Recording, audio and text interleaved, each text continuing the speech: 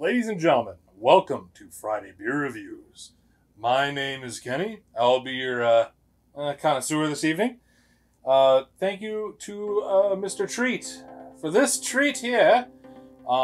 This is a World Beer Tour beer. I don't know what that means exactly.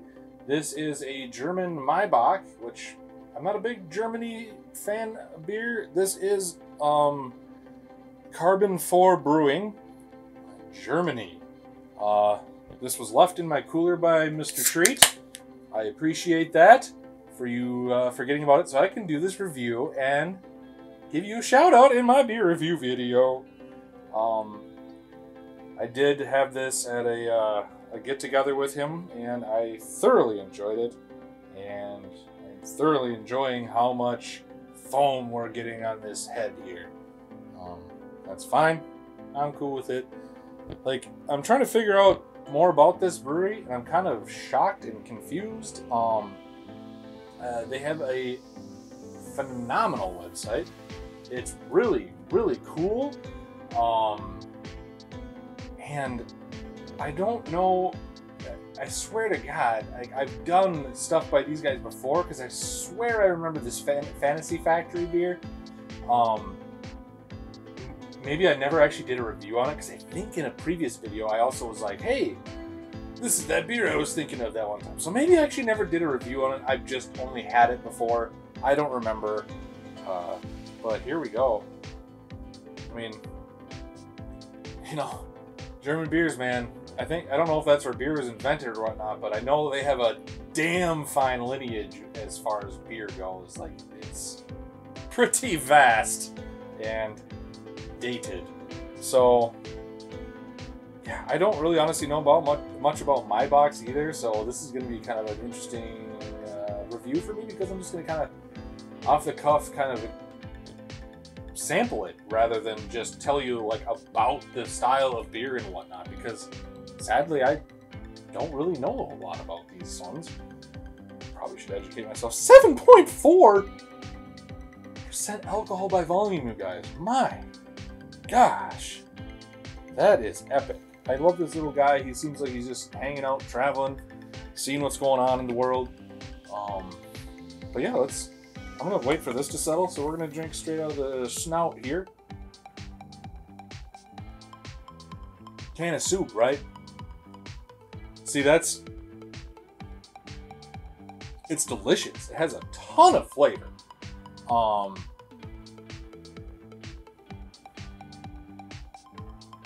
Dare I say, kind of malty, kind of medium to heavier body, caramely. What else do we got?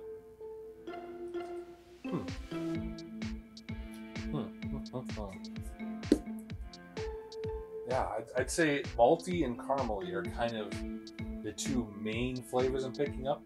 Gosh, I hope I'm not wrong here. I'm hoping I'm not doing a disservice to the Maibock name, but it is what it is. Like I said, I'm not well versed in these beers. I do not know them that well, but we have to go down a different road on this channel every once in a while with beer, don't we? You guys, if you enjoy Maibock and you enjoy beer reviews, make sure you like, comment, consider subscribing, especially if you're new here. I do this every week. I know this channel was originally started for like technology and whatnot, but it's kind of turned into hey, what's Kenny doing these days type of video or channel. And yeah, as long as people are watching, hanging out, I'm gonna still do it. It's fun for me. I hope it's fun for you. Gosh, so yeah, it's got this like, and I'm still recording this in the same day as several live videos where it's 95 degrees out. So even though, and it rained a lot the past couple days, so it's like super humid. This glass is just sweaty as all hell, sweaty balls. Yeah, it's got this really like malty, caramely kind of flavor. It's got, I don't know, I really am bad at this, but like I said, it's kind of medium to heavy. Like, I don't think at 7.5 or 7, yeah, close to 7.5. It's 7.4, so whatever. I don't know.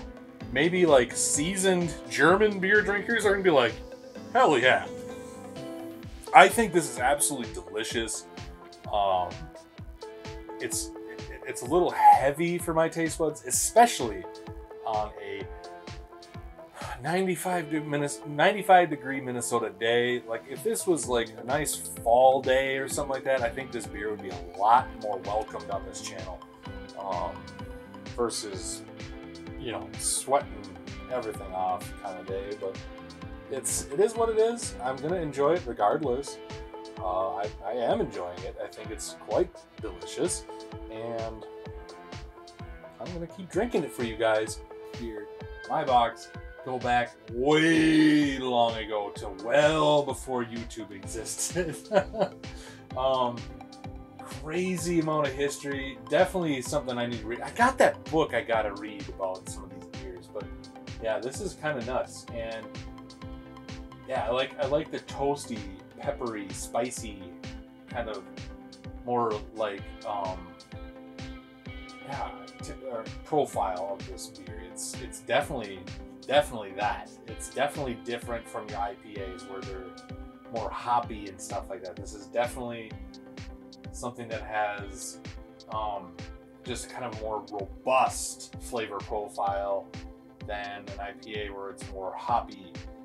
But I mean, this one has a nice balance of everything going on in it, and I think it's actually really delicious for my taste buds and my palate. Hopefully it is for you if you've had it before. Definitely let me know what you think about it. I don't see it on their website anymore, so maybe it's not available currently.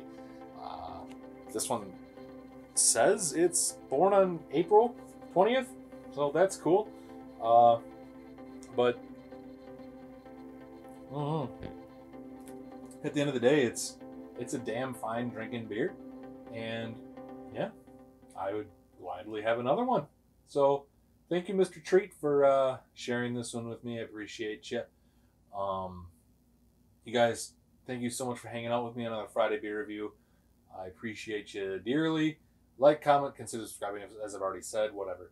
And I'll see you next Friday for another beer review. Take it easy, guys. See ya.